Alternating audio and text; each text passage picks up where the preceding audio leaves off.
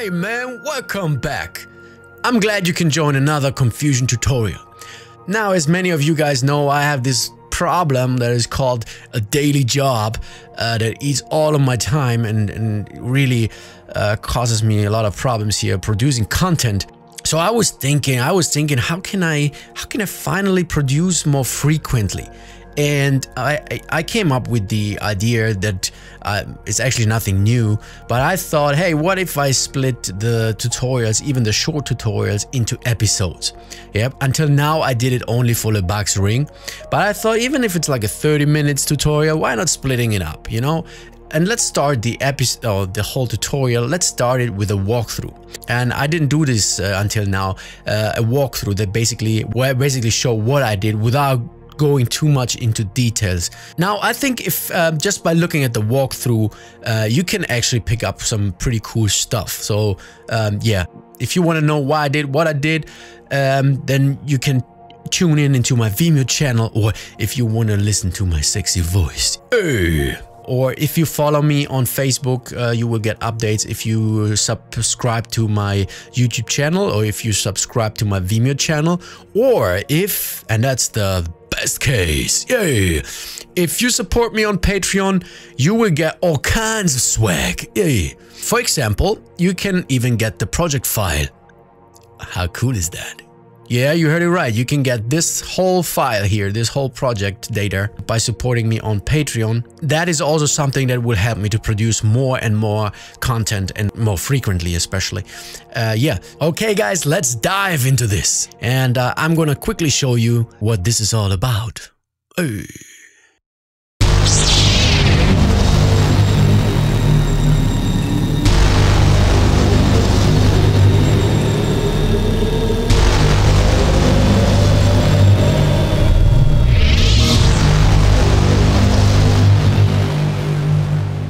So now I'm gonna show you what I actually did here. Now, with all big projects, what I like to do is I like to separate my composition into different sections.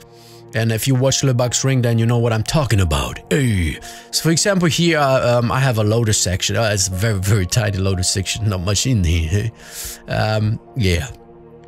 But the thing is, the loader section is where you put all your loaders. Basically everything that comes outside of Fusion, or in my case I also have the camera that is created in Fusion in here, just for the consistency. Just to know that here is my source. Here is where I pick all my stuff, where I can pick all the necessary things that I might need later. The advantage of having this loader section here, instead of, you know, I load a texture and I put it in here. Oh, here I need this texture, so I put a loader here, the texture here. The disadvantages of scattering all your footage or loaders inside the flow here is that, let's say you're here and you think, oh, I need a texture that I used yesterday. And then you're starting to search, where did I put that bloody texture?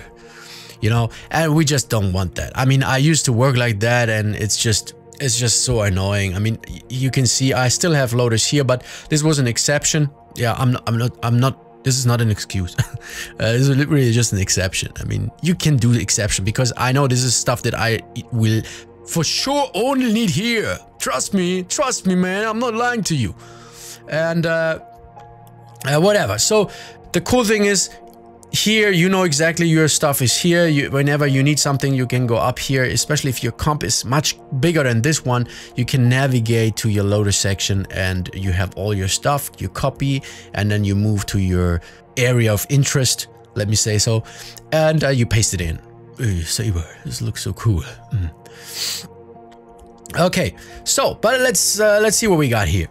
Here on the very left, I have the laser object. That's basically it's the beam here. If let me show you. You can see this is the lightsaber's beam or laser object.